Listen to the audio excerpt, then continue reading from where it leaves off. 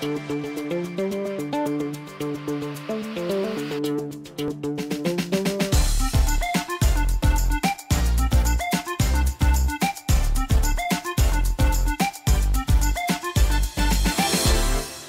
Roberto, what exactly is a community drum jam? You know, my entry into the whole drum jam concept and the drum circle world was directly through corporate. So I did not participate in any community thing, etc., etc. I had no exposure or reference to that because the context in which I came into this whole thing was corporate. Because somebody asked me, I said, I can try, I can do it. I was curious. But once I met Arthur, I really started to understand there are different levels of this whole activity. I first went up to him and introduced myself to him, saying, you know, I'm from India, and I'm here to do corporate drum circles. And he just rolled his eyes. I could see in his face, in his body language, like, oh, another one of those, you know. And I didn't get it. I didn't understand why his reaction was that. I thought everyone was doing that. I didn't know. Then he started talking about the different types of drum circles and the essence of the drum circles. What is the core meaning of the drum circles? And it all stems from community, because 10,000 years ago, our ancestors, how did civilization begin? I mean, we were hunting, we were gathering, we would all come together in the evening. We would sit around a campfire. We would share our food, our bounty. We would exchange our experiences, our learnings as a society. And that's how communities were born. And then what would people do? They would eat. After that, they would start playing the drums, or they would start singing. So it's always been the evolution of community and society. This has always been an integral part of that. And somewhere along the way it got lost. Especially in modern society, where it's been such an individualistic culture now. You know, so the more populated the world has become, the more people there are, the more isolated the individual seems. So this addresses that in a very, very deep and primal way. We all have it in us. You know, so we have a lot of advantages working for us just by us being the people we are at this point in time in history. We carry all of our past generations with us. I mean, our ancestors. That learning, that experience, it all manifests itself. Like, how do you know to do certain things? You just, it's an instinct, right?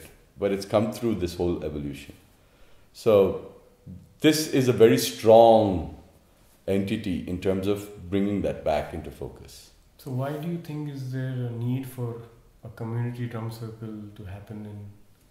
Again, it's been the, you know, when you're working in the corporate field, sometimes the parameters are very clear and they're very defined and they're very narrow. This can encompass a lot more. So in the community space, we allow that to really just be explored in its fullest content, in its purest form.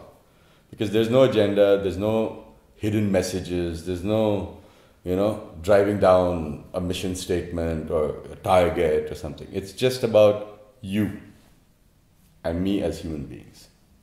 And we're just playing, we're just communicating using instruments instead of talking. It's like having a conversation.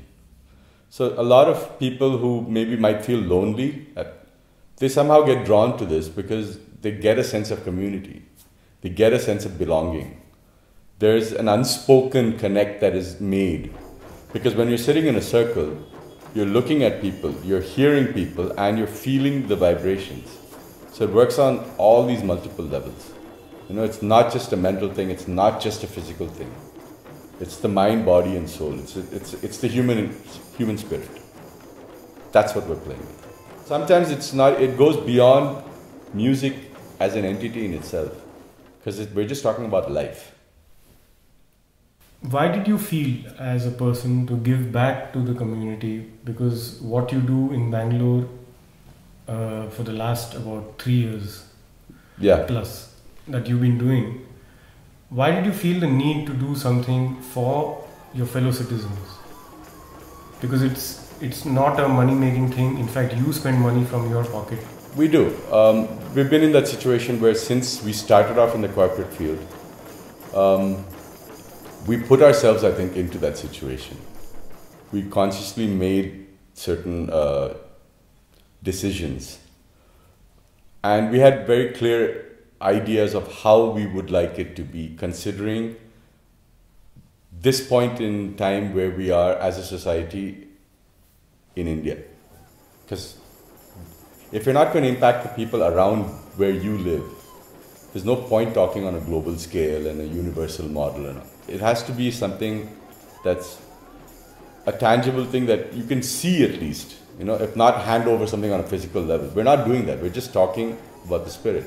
So when you actually can empower people and make them believe and make them feel good, and they feel good about it without feeling manipulated or cheated or, it's just the pure joy of doing it. And it manifests itself every single time. And the community in Bangalore, for us, it was a give back because, growing up in the 80s in Bangalore, you were really living in a bubble. We had no idea what the rest of the country actually, and we didn't have the kind of access or travel and, we don't fly here and there. We didn't have that kind of money. We were kids, we were growing up, we were very isolated in our bubbles with our music, which is very good in a way, because we have some incredible memories and experiences to draw from. But somewhere that gets slowly lost in the Bangalore that we see around us today. It's become a more homogenized universe. Anywhere you find the same shops, the same food, it's, the globalization concept. But I think there is a certain special spirit that's there in any given city, be it Chennai, be it Bombay, be it Delhi, be it Bangalore. There is a vibe of the people who have been there, who have grown up there. And when we thought of getting into the whole community space, it took us 4 years to do it. Only for the reason that we didn't find the right place. We could have started it anytime, anywhere. But we were very clear that we wanted it to be on a very clear, open, level ground in the center of Bangalore. And we had tried talking to quite a few people who didn't really understand why we wanted to do it. And we were very lucky when we got in touch with the metro people who had just opened up the boulevard. That's when things really started taking shape and becoming a reality. So from a concept and an idea, it's to see what it's become today has been an incredible, incredible journey. So 40 community sessions down Yesterday was Drumjam, community Drumjam 40. So how has that community evolved? What seen? Everyone, you have to be a little crazy if you're going to do these things. When we first started telling people, they were all like, what? You're going to take instruments on the road, on MG Road, and you're going to play with 300-400 people. That's not a good idea. They'll run away with it. You're going to lose all your instruments the first day. But somewhere, having gone through this whole process, however cynical or whatever the world might be today, you still have hope. And you still believe in the good of people in general. You might curse an individual, but generally, people should be good. And we stuck to that belief. And we were saying like, no, we just want to do it. Of course, you cannot be that, up in the clouds where you just go there and randomly do it. We took certain precautions. We prepared for it. We were aware of the ambience, aware of the risk.